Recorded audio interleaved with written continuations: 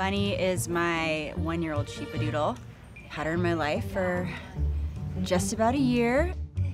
She's a very thoughtful dog, talking constantly with her body language, with her expressions. My goal before bringing Bunny home was to have the most connected relationship possible with her, and that's sort of the dream, for us to be able to communicate with our animals in that way. What do you hear? There's a big barge going by. Bunny has been using buttons to communicate with me since she was 8 weeks old. Love you too. What? That's a bird.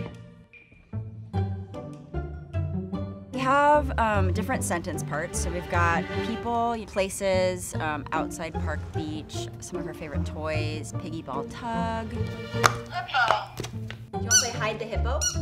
Because anytime I think about what she would want to be able to express, I try and add a button.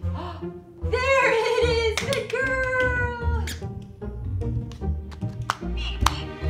Yeah, we'll go to the beach soon, baby.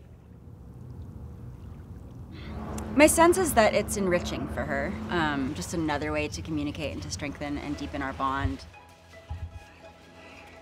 I've always sort of considered myself a hopeful skeptic. I don't know enough to say it is developing into language. But a lot of the experts that I'm talking to now are saying that it does seem to be receptive and expressive language. I think a lot of it feels like ego, to be perfectly honest. We want to hear our dogs say things that we know they're feeling or that we assume they're feeling, but we want to hear it in our language. I would love for the greatest takeaway to be not that our dogs can talk, but that they've already been saying it all along and we just haven't been listening.